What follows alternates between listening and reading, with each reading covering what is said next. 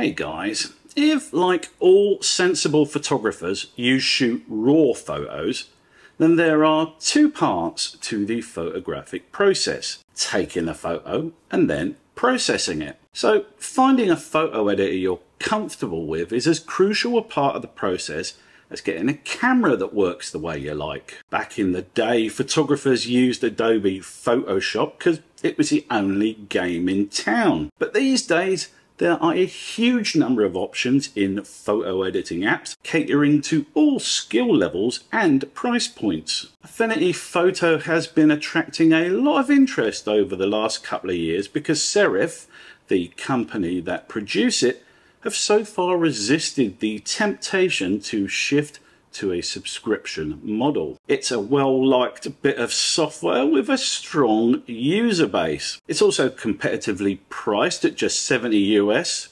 41 at the moment, or 100 Australian, 65 at the moment. Does that mean that Affinity Photo is a recommended purchase for photographers? It's not that simple.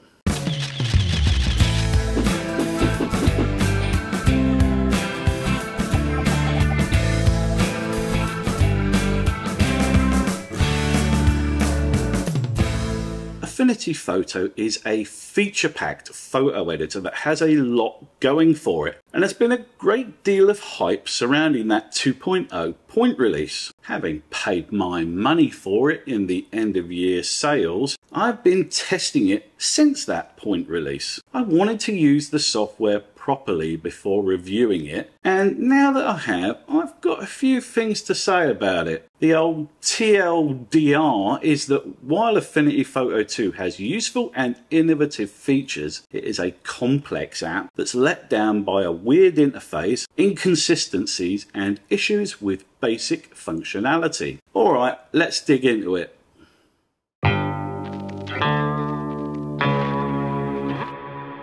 Now, the first big problem is, I believe, due to Serif's clear aim to differentiate their app from software like Photoshop. For instance, there's the various modes that the app can work in. Rather than calling these modes, Serif called them personas. Why? What's wrong with develop mode and photo mode? It's a weird choice, and one that I reckon serves only to confuse the user. Then there's the personas themselves. The develop persona is the app's raw editor, but there's no obvious reference to that. The first time I used Affinity Photo, I couldn't for the life of me work out what the difference between the develop and photo personas was. They both do similar things, just in slightly different ways, it seemed to me. Once I realised that develop was the same kind of non-destructive raw editing tools you get in something like Lightroom, I then better understood the workflow in the app. But I have other questions about these modes. For instance, why are the personas in such a strange order? If you're editing a raw file, the first thing you're going to do is use those non-destructive raw edits which you find in the develop persona. So why is it in the middle? Surely it would make sense to have some left to right workflow going on here, but no, it's stuck in the middle. So you do your raw edits with your saturation and your vibrance and all the rest of it, tweak the white balance, do the shadow and highlights and all that kind of jazz, and then when you're happy with how the photo looks, you click this develop button and you go to the first item in the list. Makes no sense to me at all. Just as the team at Serif have sought to differentiate themselves from the competition with weird sounding mode names, so they've also let the art team run riot with the interface.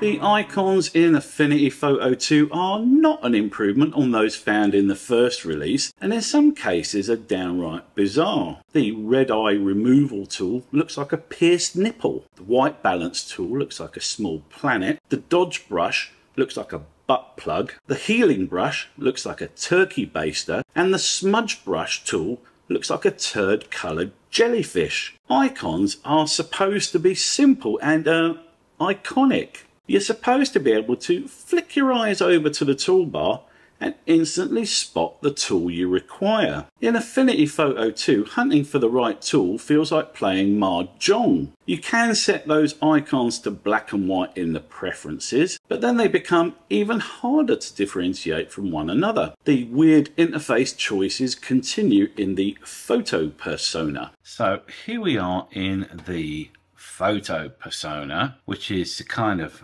I guess, the Photoshop equivalent in Affinity Photo, and we've got all these adjustments. Now when I first loaded the application, none of these were on the screen. I had to open them myself from this window panel, and then I docked them to the side of the screen. So good so far. So let's say I want to do some levels adjustments on this. Now I open this up and I was thinking, okay, default darken and lighten. What if I want more granular control over the levels? Not immediately obvious at all that you can in fact fully tweak the levels in the usual way the first time you open light up. So let me just click on default and I'll show you what happens. So we have this floating window here, and I don't understand why this isn't incorporated into the sidebars, why it has to sit on top of everything. It's usually in the wrong place and you have to move it around the screen. Why can I not just dock this to the sides of the screen?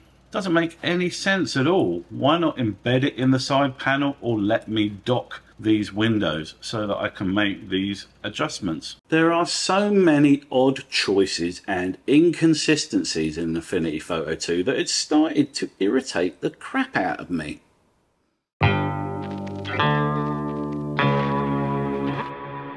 For instance, in the raw editing develop persona, I couldn't understand why I could tweak the black point but not the white point, and then I realised they'd gone and rebranded the white point slider as brightness. No doubt Serif will tell me that this is because everyone else has been doing it wrong all along, and the white point adjustment in Lightroom is actually a brightness adjustment. But if that is the case, why isn't the black point slider labelled as the darkness slider?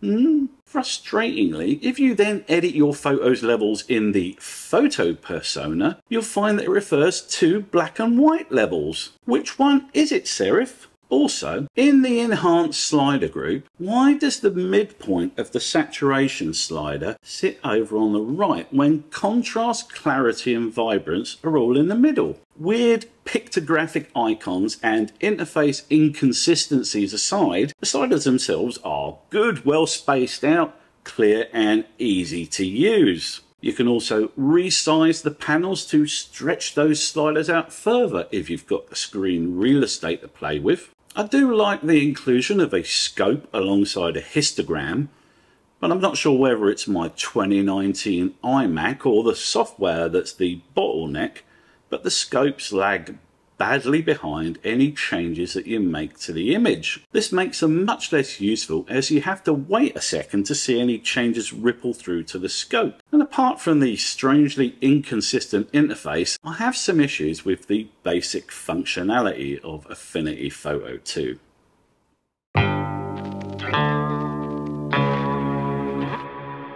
Without doubt, the two most important basic sliders in a RAW editor are shadows and highlights, because they are at the very core of the raw photo workflow. Dropping the highlights and lifting the shadows is literally the first thing I do on 99.9% of my photos, and I very much doubt I'm alone. When I use these sliders on a raw image in Affinity Photo 2, the results are weirdly washed out. I wasn't aiming for a drastic alteration of shadows and highlights, but the effects of Affinity sliders were barely noticeable. I did a comparison between these sliders in Lightroom and Affinity, and the difference is like night and day. Lightroom retained vibrancy and saturation levels, but Affinity made the image look all washed out, like I'd crushed the blacks or dropped a low opacity black layer over the top of the whole image. I found the saturation and vibrance sliders to be similarly feeble. The vibrance slider didn't appear to do much more than add an apologetic smear of colour to the image, while the saturation slider had all the intensity of a politician's apology. White balance is similarly anemic and useless. Why is the neutral colour picker not with the sliders? Why is there no auto white balance in the raw editing develop persona? Why can't I select from the default raw white balance options such as shot or cloudy? So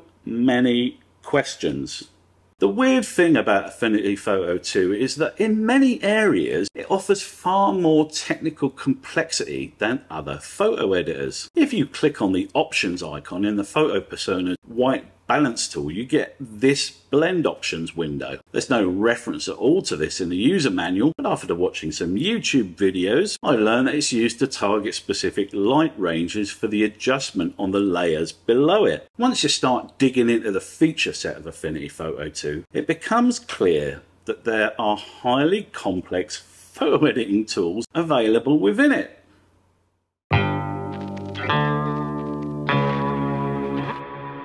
The HDR editing, for instance, enables you to work in EDR mode. If you have an HDR capable monitor, as many Mac owners do, then you can view your image in HDR with the extended dynamic range as you work on it. The HDR merge tool is great, and being able to work on your image in 32-bit EDR mode is useful because you can save your image out in an HDR file format such as JPEG XL. To output a traditional HDR image, you use the tone mapping persona to merge your images. And I know this is going to sound a bit nonsensical, but bear with me. I found it really hard to create images that didn't have that HDR look about them in the tone mapping persona. What I mean by that is that awful over-processed HDR look, that classic over-illuminated contrasty image that just looks completely unnatural. The Trey Ratcliffe look, if you will.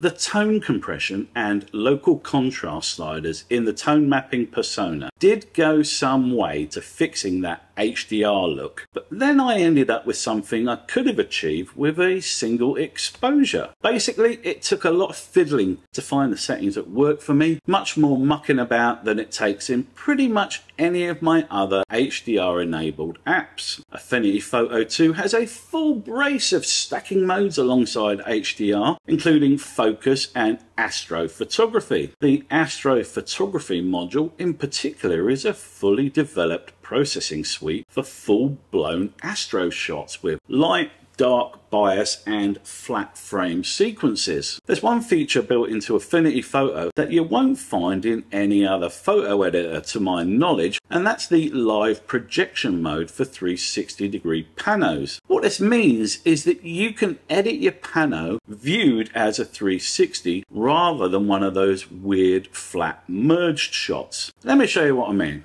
This is actually the reason I bought Affinity Photo version 1 originally. It's a really cool facility, quite specific one, and it enables you to edit 360 images much more easily. This is a drone shot, obviously, that I took with my Mavic 2 Pro. You can see it's a 360 because of this distorted bottom edges here, you know, because it maps around a globe, and editing these is normally a pain in the ass, but in this software we can go to this live projection mode and enable the equi-rectangular projection. Then we can make some changes. Let's say, for instance, I wanted to stick a curves adjustment on this. Maybe bring up the shadow slightly, drop the highlights very slightly, maybe a little bit more. And then when we're happy with it, we can then go back to the live projection on the background layer and go to edit live projection, which drops us back into that interactive kind of stroll around, flick around mode. And we can see what difference the curves adjustment has made to the shot. That's pretty neat, right?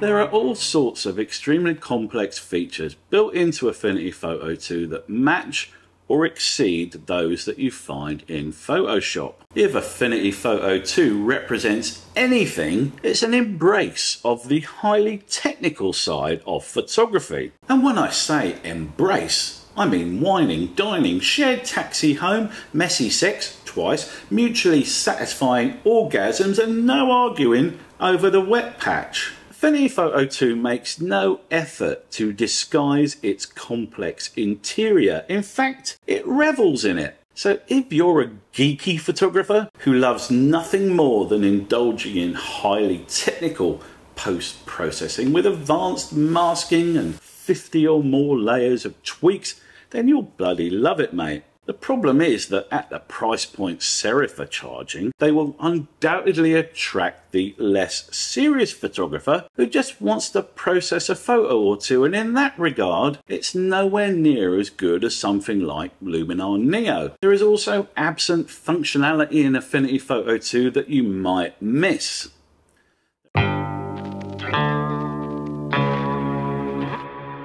There is no photo management whatsoever. In this sense, it's exactly like Photoshop, an app that you open individual shots in, but which requires a second app to manage the old photo library. No photo management isn't necessarily a bad thing, but it's worth knowing about. Serif have also made a point of including no AI or machine learning tools in their software whatsoever. I suspect it's almost like a point of pride to them that every single tool in here requires an actual human operator. With tools like the luminosity mask, which enables you to select areas of a photograph by their specific light intensity, you can undoubtedly get as granular as something like Photoshop, but it takes a lot longer. The whole point of AI masks, as far as I'm concerned, is that it simply speeds things up. I can create a sky mask in Photoshop in half a second and easily and simply finesse it if I want. I can go old school too if I prefer, but at least Adobe gives me the option.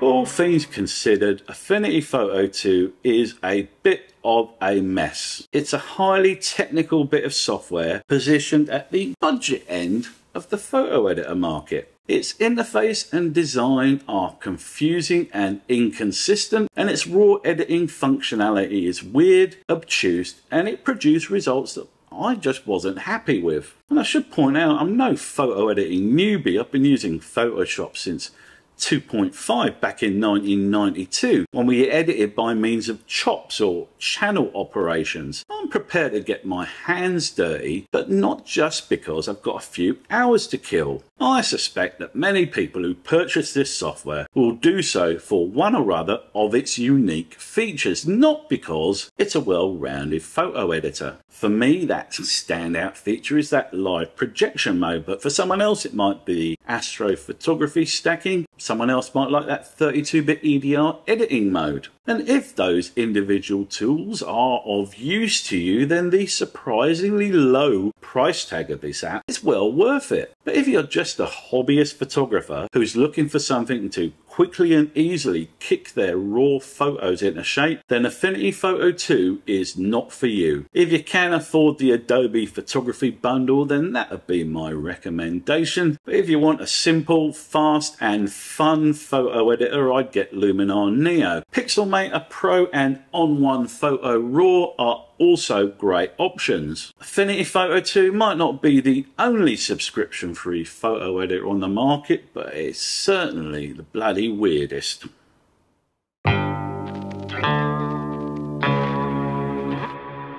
And that'll do us for this review of Affinity Photo 2. Did you buy it during the old end of year sale? Are you a version 1 owner like me who paid again? I'm always happy to support developers that produce good software, but we need to be honest about the kind of customers who will get value from it. Let me know what you think down in the comments section below. If you got value from my video, please give it a like and consider subscribing for more honest reviews of drone and photography related products. Till the next time guys, ta-ta and Happy New Year.